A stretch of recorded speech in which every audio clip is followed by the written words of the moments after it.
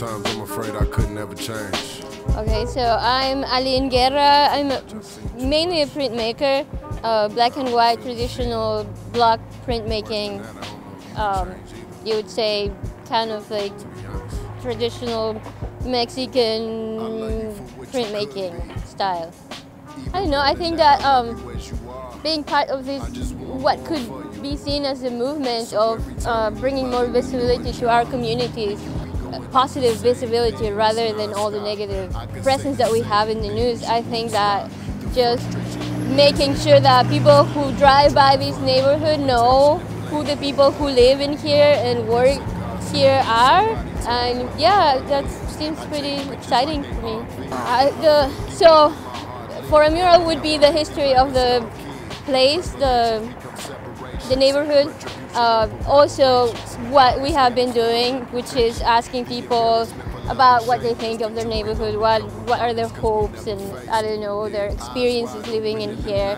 So that would be research, historical research, community research, and then sketching, just putting all of the ideas in sketches, lots of sketches until you get to like how you tell the story and then how you depict it, like how in ways that are, for a mural would be something that is visible, understandable, not too complex, not too deep, and yeah, colors and choosing what's going to be the palette of your design, yeah, and then actually painting it, right? Yeah.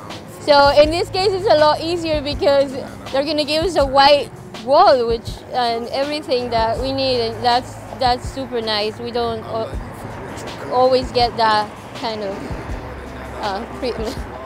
Well, it's part of the research process. You don't want to come to a place and just impose your idea or your vision of the place. It's very important to talk to the people who are going to be interacting with it. You're living it here for them to see every day, so it's going to change. It's going to be part of, I don't know, the history of that town. Oh, and they are important just for inspiration. I mean, just sitting there, I've been taking notes, and there are things that I didn't know about this neighborhood, and it's also what I know about this neighborhood is from my own perspective. There are many perspectives that I don't know, you know, like people who actually were born here and grew up and how they have seen changing the neighborhood. I have lived in this neighborhood for 20 years. And still my perspective is different from another person who has lived here as many years. So I think it's very important. I really like them. Also being in a room with a lot of people who have the same background or the same struggle without having to, I don't know, think of, oh, we cannot say that in this room, right? We get to say everything. That's very empowering, liberating.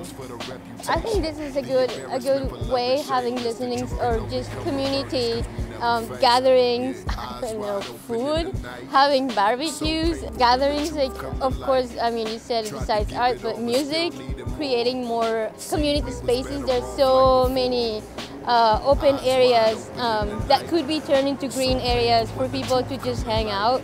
Also, this place could benefit from more trees.